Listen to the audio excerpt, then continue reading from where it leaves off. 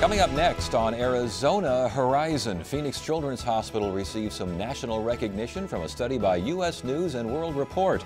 And we'll hear from the author of a new book on the history of the Bill of Rights. That's next on Arizona Horizon. Arizona Horizon is made possible by contributions from the Friends of Eight, members of your Arizona PBS station. Thank you. Good evening and welcome to Arizona Horizon. I'm Ted Simons. Phoenix Children's Hospital is prominently noted in U.S. News and World Report's latest national rankings of children's medical institutions.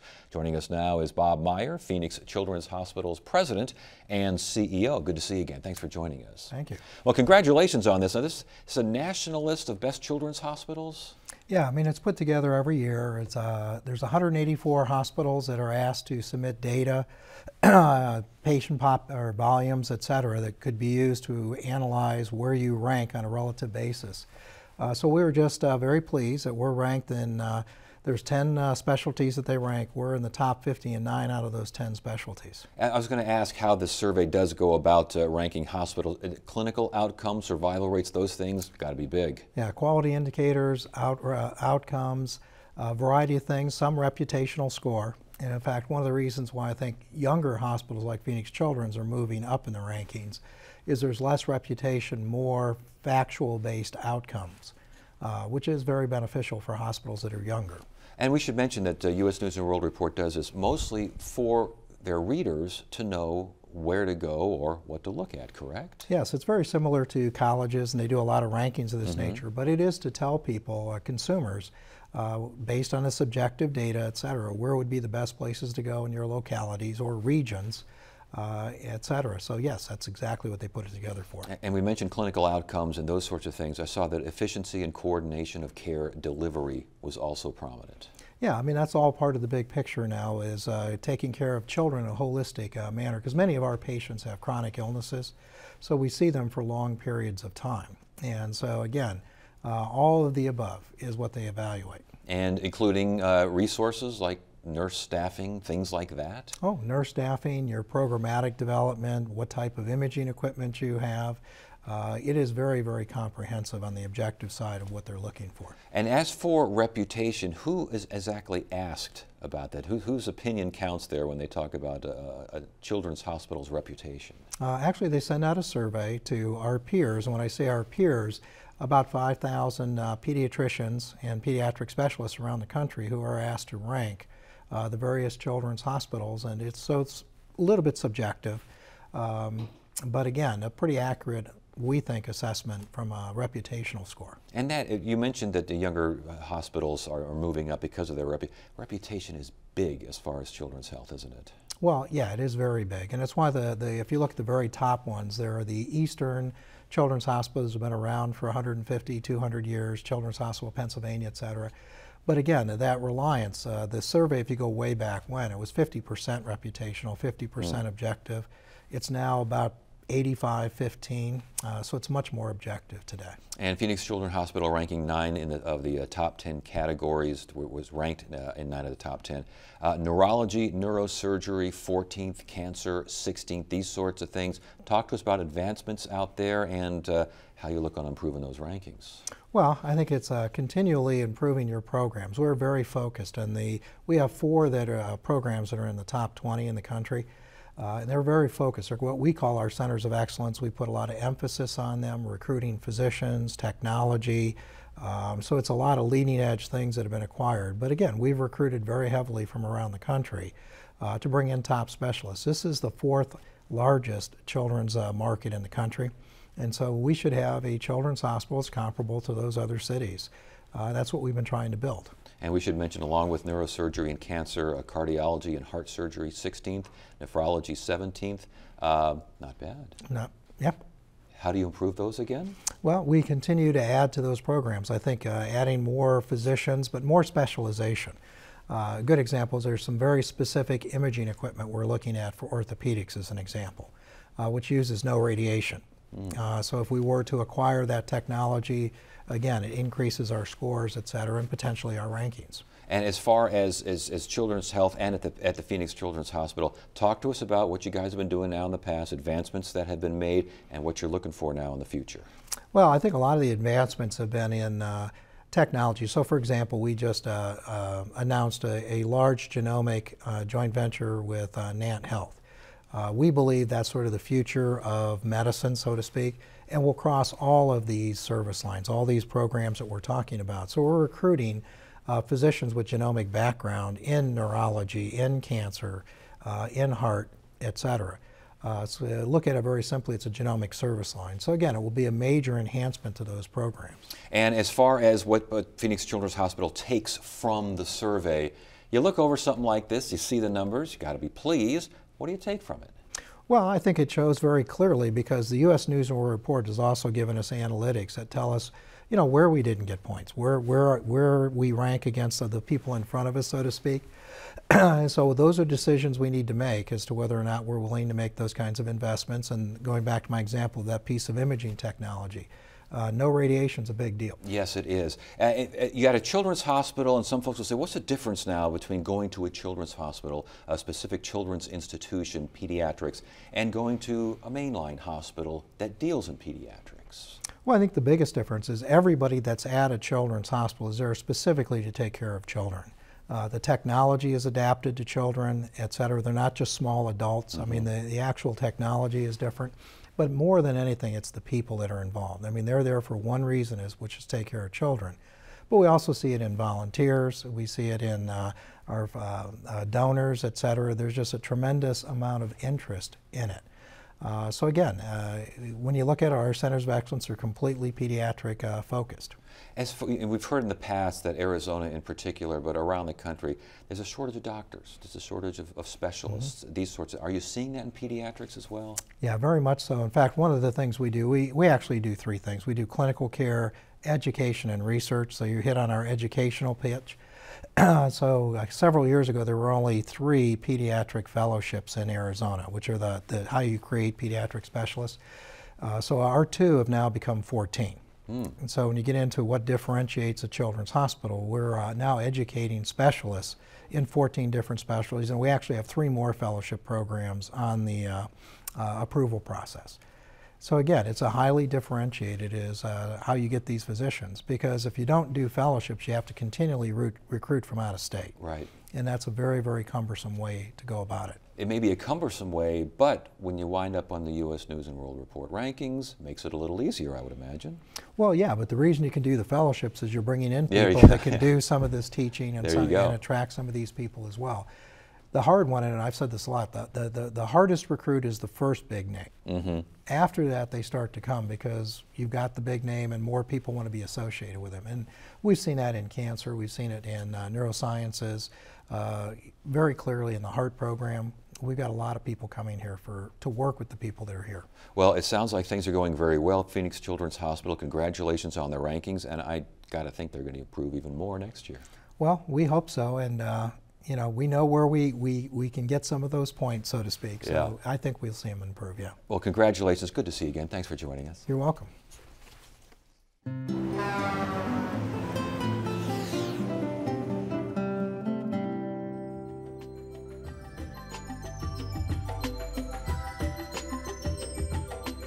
The Colorado River has carved over 600 miles of canyons in southern Utah and northern Arizona. As sublime as these chasms are, to travelers, they pose a seemingly insurmountable problem. Just how do you get to the other side? A highway marker on US 89A commemorates a successful effort that for nearly 60 years did just that, Lee's Ferry. Mormon pioneer John D. Lee came here in 1871. He established a ferry service across the Colorado River at the only natural point for 600 miles. Lee, seen here seated on his coffin, was executed in 1877 for his role in the Mountain Meadows Massacre, when 120 immigrants heading to California were murdered in Utah. The ferry operated for 52 more years, transporting thousands of hikers, horses, wagons, and even small automobiles across the river. Only the railroad and finally in 1929, the Navajo Bridge made Lee's Ferry obsolete. Today, the original Navajo Bridge is reserved for pedestrians, while the new Navajo Bridge, built beside it in 1995, caters to cars and trucks. While the ferry itself is long gone, the name remains. Lee's Ferry is now the terminus for thousands of awestruck sightseers rafting on the mighty Colorado River. Local attorney Robert McWhiter has written a new book on the history of the Bill of Rights. The book is titled Bills, Quills, and Stills and is subtitled An Annotated, Illustrated, and Illuminated History of the Bill of Rights. The book certainly is all of those things and more. Here now is Robert McWhiter. Welcome to Arizona Horizon. Oh, thanks for having me. Congratulations on this book. I mean, it's one of those things where you pick it up and you just wind up going through it and going through it. Does the world need another book on the Bill of Rights? Absolutely, especially mine. Why? Why'd you write this? Why do you think we need this? You know, the amount of kind of civic education in the schools is much less than it was. And what I wanted to try to do is write a book that dealt with these issues, dealt with the fundamentals of our country. I mean, the Constitution and the Bill of Rights are the owner's manual of the country. And I wanted to do that in a way that tied in modern cultural references to show this stuff is relevant. This is important today. And I should mention that you can't really see too much of it. This is it is illustrated and it is annotated. Sometimes there are more footnotes than there is text, and there are pictures abundantly illustrated on every single. Why'd you go that route? Because I wanted to display it. I wanted to try to do something new. Look, anybody can find a dusty old tome on the Constitution and the Bill of Rights. And you know, I have plenty of footnotes in there. For people who like dusty old tomes, it is there.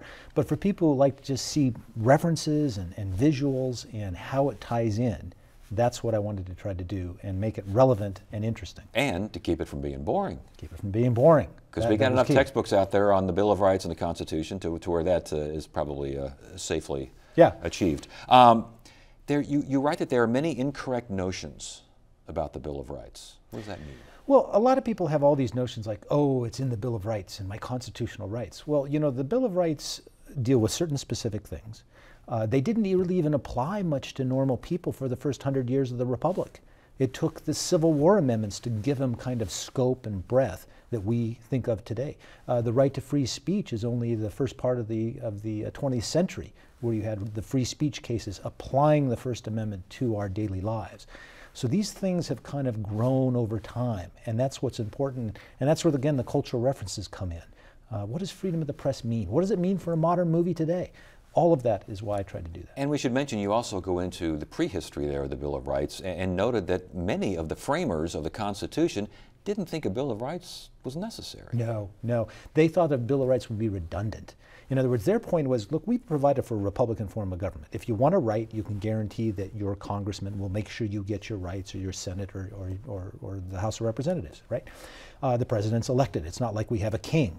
So in every way, we already have a Bill of Rights just by the structure of the Constitution.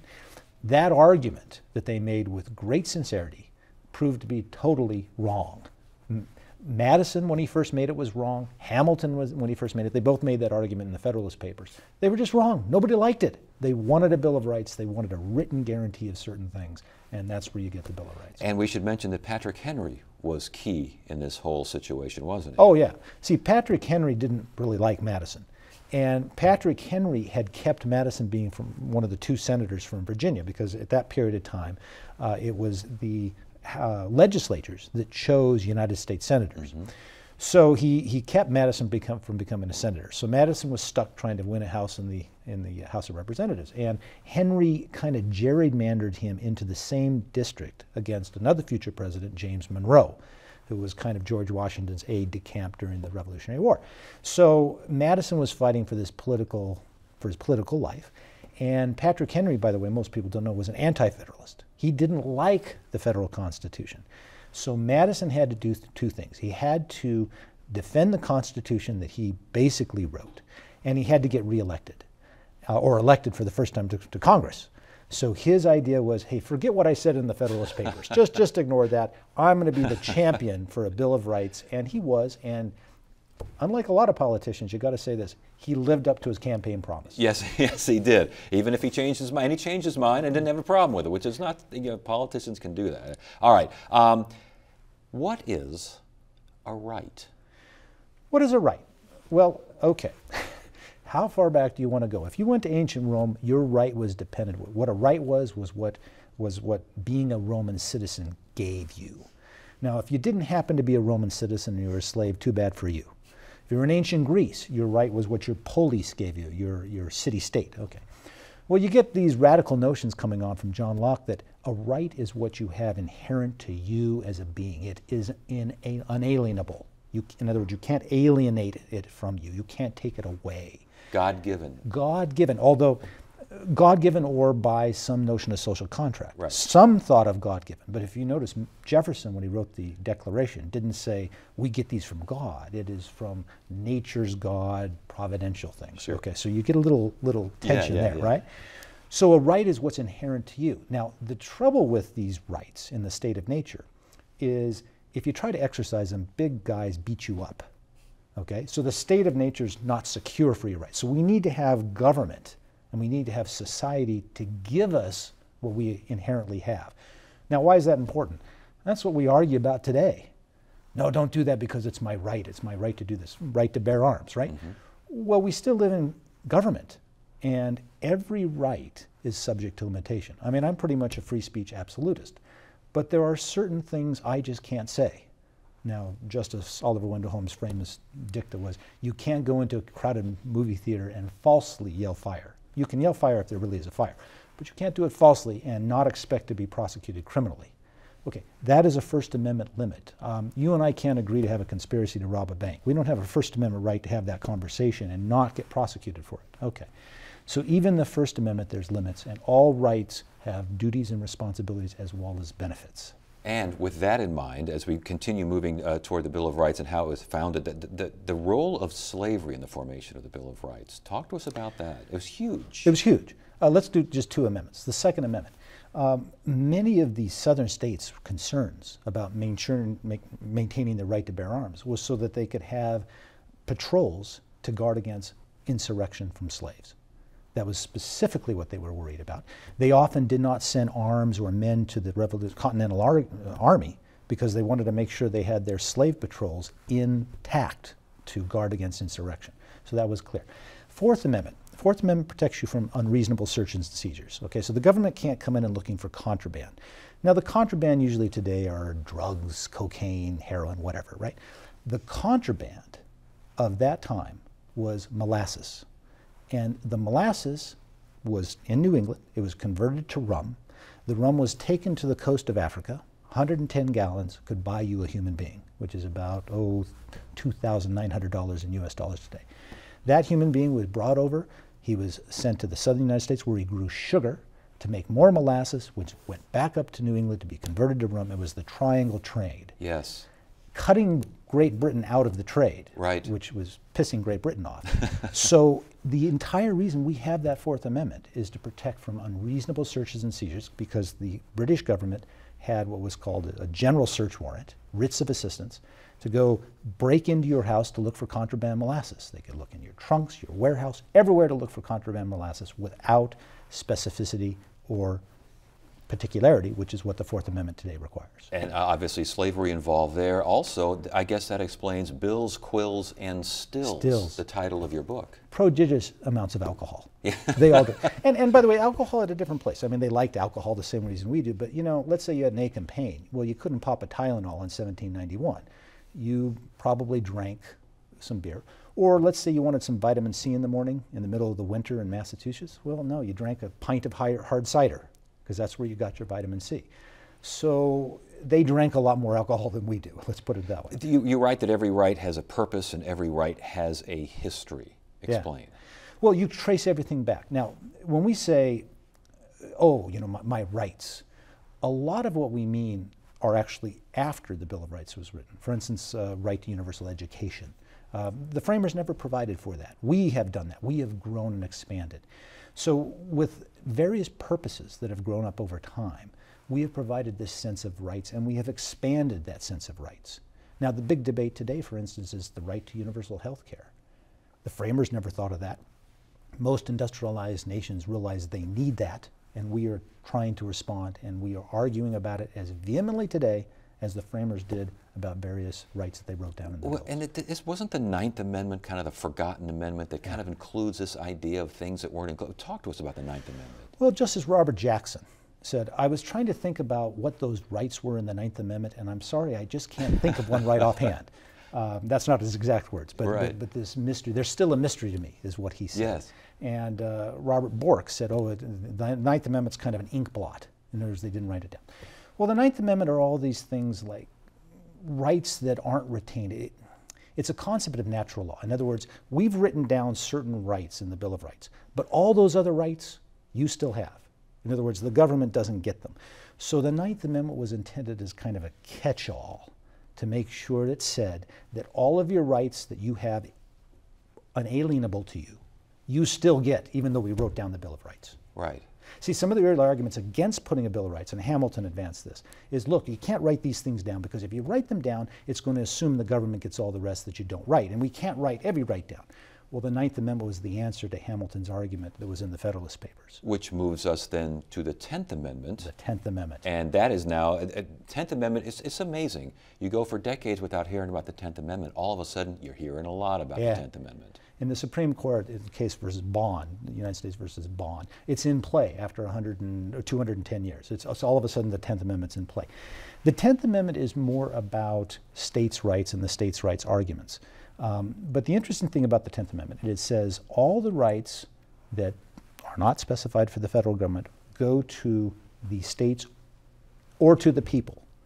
Well, over time, we have read or to the people as more important than to the states. Mm-hmm. In other words, the federal government, we contract individually with the federal government. See, we're Arizonans, right?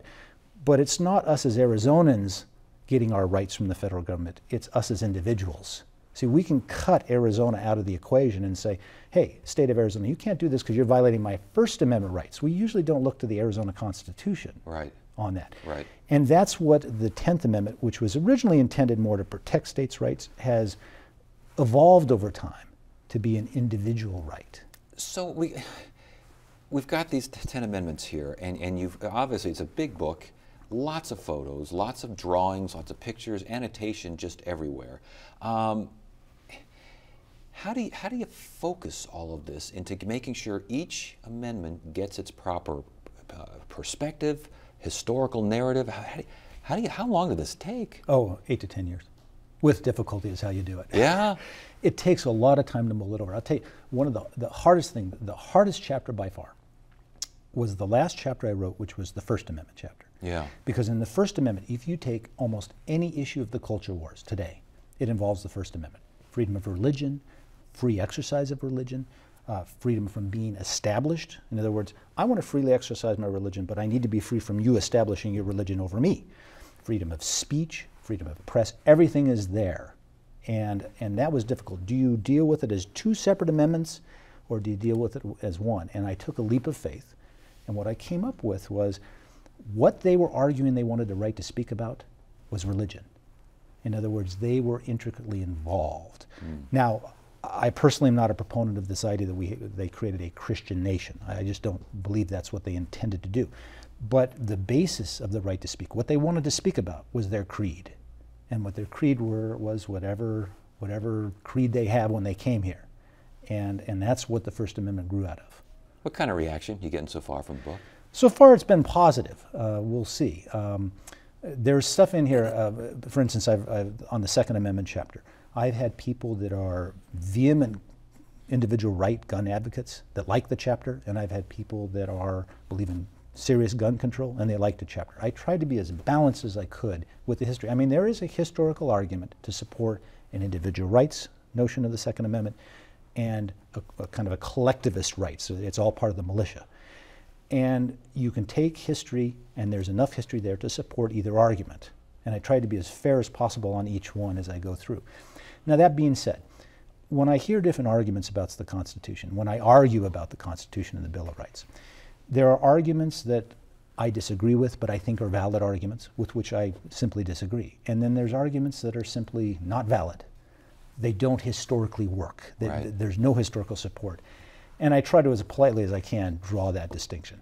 Well, you did a great job. I highly recommend it on this because it's I hate to say it, but it's kind of an easy read. It's certainly easy on the eyes, and it's a job well done. Congratulations on Thank you this. very much. Thank you for being here. Good. Tuesday on Arizona Horizon, Department of Child Safety Director Greg McKay will join us in studio to discuss his vision for the office as well as recent high-profile child abuse cases. That's at 5:30 and 10 on the next Arizona Horizon. That is it for now. I'm Ted Simons. Thank you so much for joining us. You have a great evening.